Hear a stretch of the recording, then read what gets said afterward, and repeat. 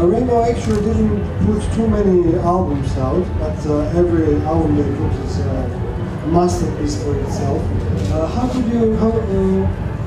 you choose the songs for a set list? Because every song could be played live and would be fit. That's a very good question. It's very difficult. Well, I think we needed some of the songs, like from the heavier songs from the Dio era, because I think, you know, that would really get the fans' attention, you know, and there's some great songs, you know, like Kill the King, and Tower Woman, and Stargazer. There goes the set. You know, I'm not going to tell everything. And then we wanted to do the obvious Graham songs, Graham Bonnet songs. Obvious hits. We have a few of the Doogie White songs, and we got a lot of stuff that Joe was on. And I think it's a really good representation. It's like if I wanted to go see this band and I was a fan, we're playing the songs that I think we'd all want to hear. You know, I think it's in the balance. You know, we want this project to be authentic and very true. And in order to be true, we have to have a balance of all the incarnations of Rainbow. And this is how we had to pick them. Although we left dozens of songs out that are masterpieces. But eventually we'll keep changing the set, you know, and working different songs in, which you'll never get bored if you come to see the shows, because we have so much catalog to pull from. So hopefully, you know, we start here and then we move on. So our initial list, before we honed it down to what it is, was like the amount of songs that we initially had. Great, and it was really hard to choose which ones. But I think we got it right. Have you thought about writing new songs so that Jürgen could leave his mark on rock history? Absolutely. That's the plan. Okay, thanks. Yeah, that's the plan. But first we want to walk, you know, before we run, and if we are accepted by everyone here and the fans, and they like this project, you know, I mean, let's face it, there's no sense in beating a dead horse. If someone doesn't like what we're doing, then who cares, right? But so far, we've had incredible reaction through Russia and Japan and everywhere. So we feel that this is a viable band, and then we will make the original music mixed in, of course. So, you know, of course. Anyway, I just want to say something what's maybe important to know what's behind the curtain. I did get, in the beginning, I did get so many emails for this project. So everybody is saying, please go on stage and do this, because otherwise this won't be happen. And all these fans say, hey, this is my dream, my wish that I see Rainbow live again. So please do it. So that was in the end the point why I done this. Because I didn't done this to get money or do so. In the end, I only wanted to give this to the fans, because if I wouldn't say yes, there wasn't be this over the rainbow. So that is specially made for the fans. So I hope that we get that back what I actually get through the emails in the beginning. So and now it's coming up. And you have to understand, Jürgen was the only choice for guitar. There is no other choice for guitar, because any other guitarist we would get would not be a Rainbow. And you told me this before. I mean, you said if you don't do it, nothing happens. Yeah, if he didn't do it, he's a key player. If he didn't do it, then this would not exist, because again, we're trying to be truthful and genuine, and this makes it. Blood is definitely loud. It's okay. This is a Blackmore on guitar. Without just that, look at him. Yeah, big Ritchie, really. So I just want to make sure everyone knows that. Without that, we wouldn't do it, because then it wouldn't be authentic. And we're here to be authentic. We are not a fucking tribute. We are the band. We played in the band. We wrote the songs. We recorded the songs. Hallelujah. Oh, nothing but shit. Can I get an amen? Hallelujah, Reverend Turner. Hallelujah. Hello, my name is Vera. I'm from Russia, Classic Rock Edition. Привет. I am going to ask you a question about your latest tour in Russia. Did you enjoy it? And of course, I have a question to Rondinelli, because as far as I know, in Minsk, your drum was stolen. Yes. Yeah. You found it? No. Maybe she wants to say it. No, but please tell me the story of it.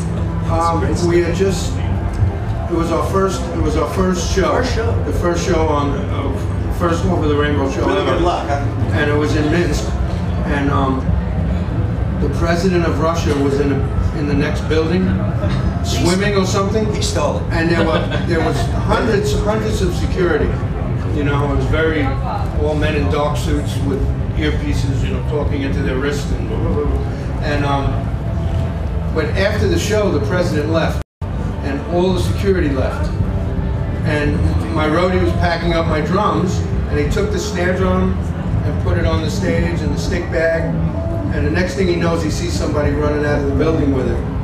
So they stole my drum on the first show. I never saw it again. And what we heard was very funny, because we heard it was just some big, long-haired, fat, drunken guy who just came on stage like he walked on stage there, and just looking grabbed it and ran around, you away. know, saw a drum, and started to get in a taxi with the drum, because the taxi driver, he authenticated the fact that they saw this guy get in a taxi with a drum.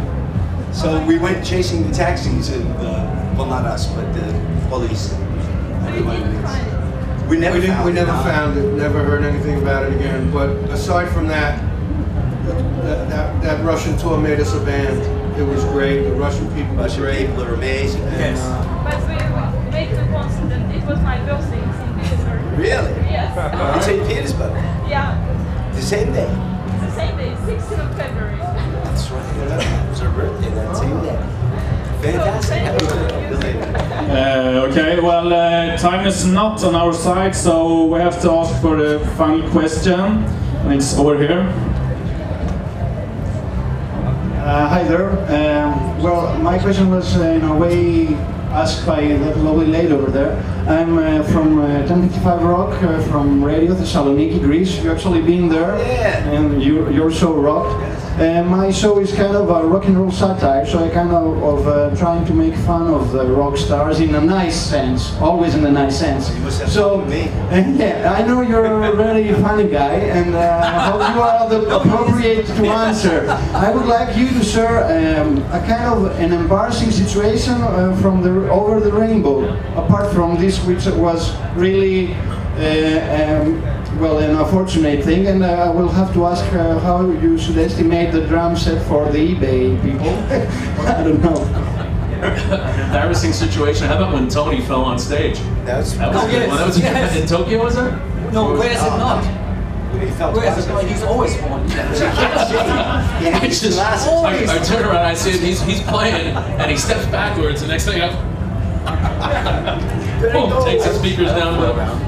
Embarrassing situation. I haven't had any embarrassing situations yet. Maybe today. No. Before we end, we just want to say that Tony Carey has been ill. He's still in the band. He will be back soon. I spoke to him on the phone yesterday. We got Paul Morris, who's doing a great job. Thank you for that.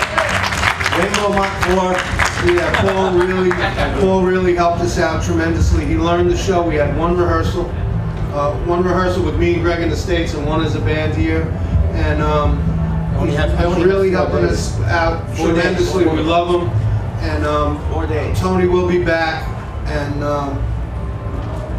it's a family of Rainbow, really. Right? Oh, It's a yeah. family project, as Jürgen likes to say. The Blackmore family, right? This day goes on. Well, it goes on, you know. It's a legacy. And so we thank you all, because it feels very positive here.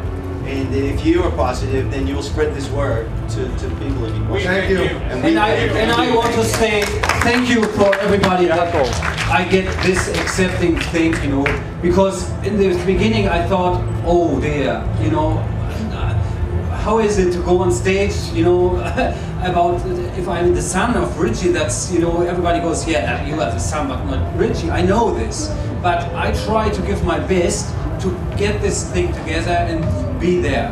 And that's all I wanted. And I accepted from all the fans out there, even in Russia when we start, we get this, you know, everybody accepted me very much. And they always say, Jürgen, thank you for this. And I want to say thank you for everybody who's accepting me. Thank you.